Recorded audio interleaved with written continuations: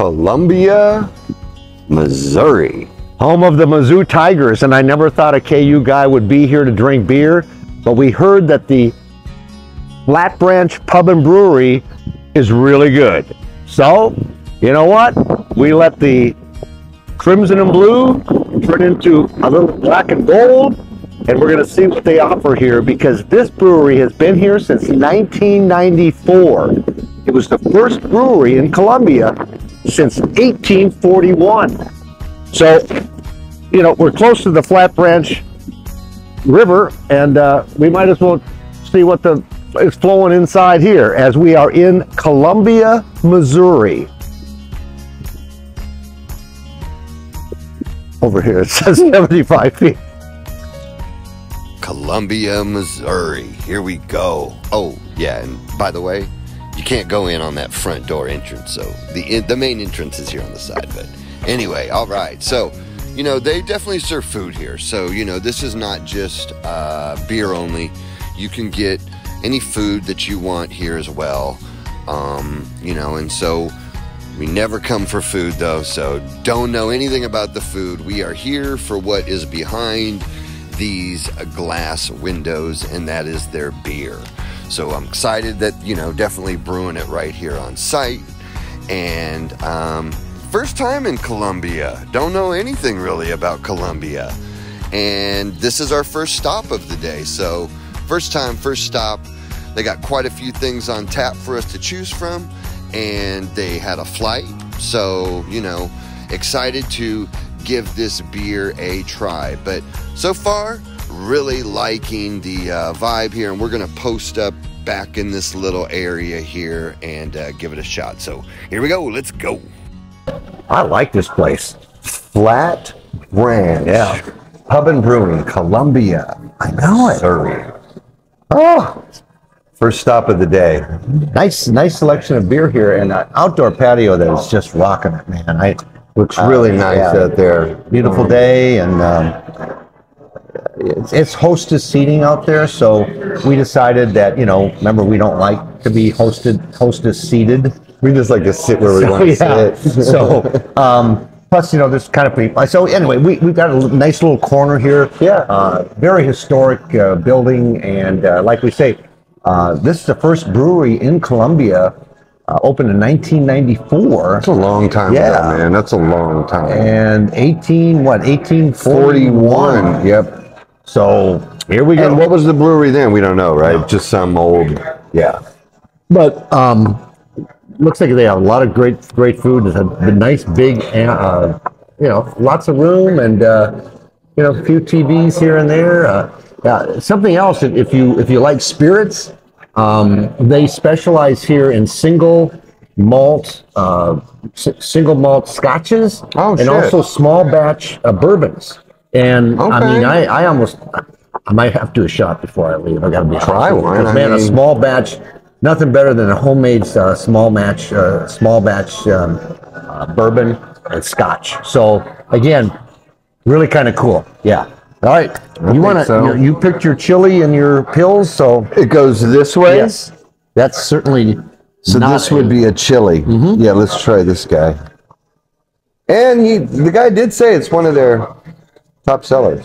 We do have their top seller, though. The one that people say they come in here for. Oh my God, that's so good. See, I don't know if we should have started with the chili myself, but holy shit. That's probably the hottest chili I've ever had. Oh man. Is it just a chili, what's it called? Just chili? It's just called chili pepper. I don't know if I should even mess with man. it. I might have to wait on that. Oh, I mean, God, that's good though, man. I don't want to ruin my, because let's just go to what their flagship is, because one of the questions I always ask the bartenders is you know, what's your flagship? What do people come in here? What do you hang your hat on? Yeah. If I were to ask 10 people, hey, I was at Flat Branch, what are they going to tell me they had?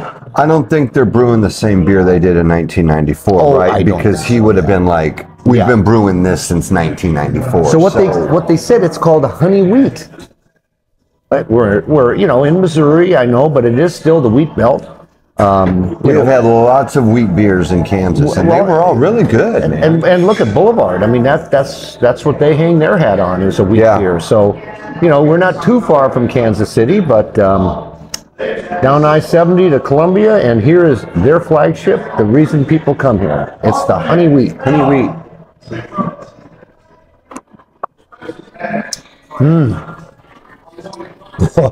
The sweetness is the one that gets you right away because of that honey. And I think I'm not a fan of Boulevard wheat because I'm just not a fan. This one I could drink. Look at that. Oh. So you can taste the wheat. It's a golden color. I mean, I can see why people come here and watch the Missouri Tigers lose games. Oh wow, that is a smooth Isn't that good, man? And just enough to just that little hint of the honey. It's good, isn't it? It's not bitter. I can see you wearing black and gold with that. Oh yeah. Yep. I wanted to grab this menu here real quick. So I wanted to see. You want to look at that chili? What they call it? Green. Oh, it's a green chili. It's a green chili, man. Golden light body, fresh Anaheim chili flavored with a touch of heat. 5.427. And then this honey was a 5.625. It's about like a Boulevard wheat. Medium body, 50% wheat, slightly sweet. Slightly sweet. That was good though, man. So your Pilsner. Yeah, man, shit. German, Czech? Czech Pilsner. Classically brewed Czech style Pilsner. Saaz hops with a clean finish. I like the Saaz hops. I never thought I'd ever be in Columbia, Missouri. I kind of like it though. Drinking a Czech Pilsner? We had this burger down here that's, hey man. The place opened in 1884. And they've been selling hamburgers for 137 years. What was it? Boucher. Bobby Boucher. Bobby Boucher's place. Boucher. Started out as a billiard, a gentleman-only billiard club. They moved 6 times, and now they're at this historic location in downtown Columbia, which opened in 1924. And then they started selling ham sandwiches in 1940. Ham sandwiches, man, in pool, right? Like just a bunch of dudes in there, only dudes. Yeah. They bring out this awesome hamburger that's been grilled. And it's like just on a little piece of wax paper, and they just set it down there. It's really cool. So kind of neat vibes here for so far so good because that's a damn good Pilsner. All right, you'll like it. It's really good, man. Ooh, hey man, I am still burping up chili. I don't know if I even want to. I'm still burping up this chili. I think I'm just gonna. You can have that one. It's good, right? This is really good. This is one. So far, this is one I'd be ordering. Yeah. Oh, guys, that's really good. You know, I didn't see any like take-home package area up there. Growlers. It's growlers. Everything. Okay. Yeah, it's growlers. Okay. And their prices are good. This was $8. Oh shit, yeah, man. $8. $8. And they have a happy hour where they sell the 20-ounce pints for like $5. Which they're in right now. So definitely not just a craft brew house. You know, this is a restaurant. Yeah, it's a restaurant but it's good beer. And a full bar, right? I mean, is it a full bar too? Yeah. So it's they got great beers. So I mean, I'm very impressed. All right, this is a West Coast IPA. Again, some places don't serve a West Coast. No. This, my friends, is not hazy. This is a West Coast IPA. What's the 54, 7.7 alcohol though. So that's their highest alcohol when they have.